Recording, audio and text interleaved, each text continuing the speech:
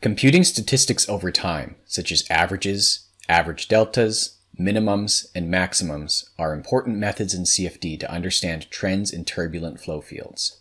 In this video, we will demonstrate PyTecplot Python scripts that can be used to calculate these quantities. We will start by computing the time average of the vortex shedding example, a 2D transient dataset found in the Tecplot 360 installation directory in the examples folder. The data has a common grid throughout time, so we could use the specify equations dialog to manually compute the average, but this will quickly become tedious. Instead, we can utilize the time average Python script, which will create a new zone with time averaged quantities automatically. This script is located on github.com/tecplot, but in order to take advantage of the script, we need to take care of a few prerequisites. First, we need a 64-bit version of Python 3 installed, which is downloadable from python.org/downloads.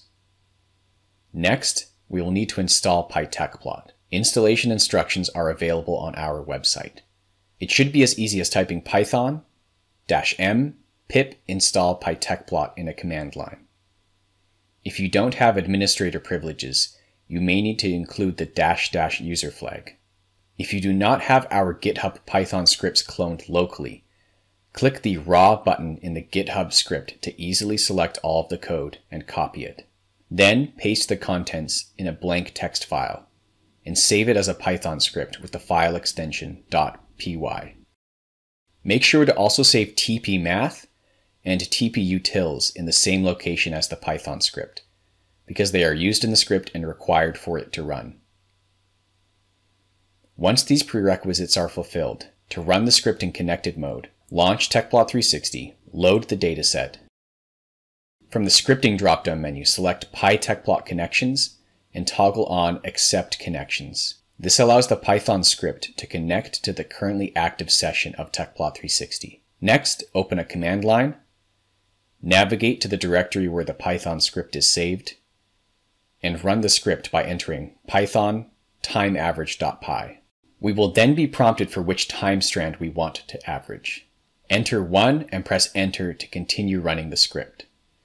The time strand number can be found in the Dataset Information dialog and is simply an integer which identifies a collection of zones through time. The script will now handle the zone duplication and execution of the formulas to average the results.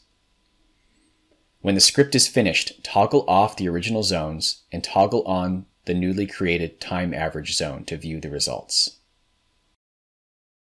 Sometimes it might be useful to study the divergence from the time average at each time step. If you want to create delta variables from time averaged variable quantities per time step, that can be performed using the time delta versus time average Python script, also available on our GitHub. You can save the script locally using the same steps shown previously. Then, run the script from a command line by entering python time delta versus time average.py. This will create new delta variables for the dataset. After the script has completed, update the contour to one of the new variables of interest. Change the color map to a diverging color map to better visualize the time averaged delta, and also verify that the contour levels are symmetrical.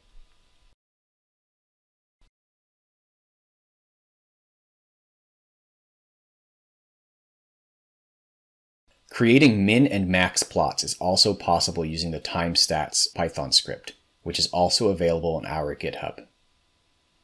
This script will capture the minimum and maximum value through time at each point of a constant mesh.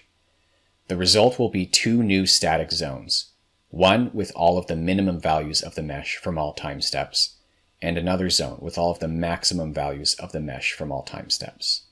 Notice that after running the script, the zone style shows both the minimum and maximum zones. Toggle on these zones individually to see the results. For all of these examples, we ran the scripts in connected mode to visualize our results in the Tecplot 360 GUI. However, these scripts can also be modified to run in batch mode for improved performance.